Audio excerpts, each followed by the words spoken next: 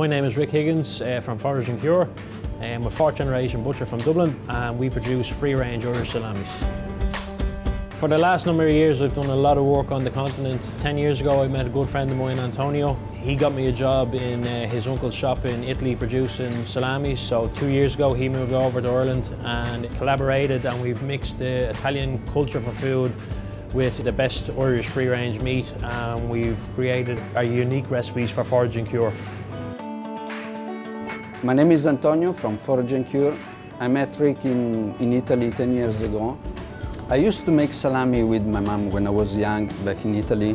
I decided to move here in Dublin because with Rick we decided to do something unique, and I found out that in Ireland all the salamis were imported from the other countries. That's why we decided to do something original, and we have the best product and the best ingredient.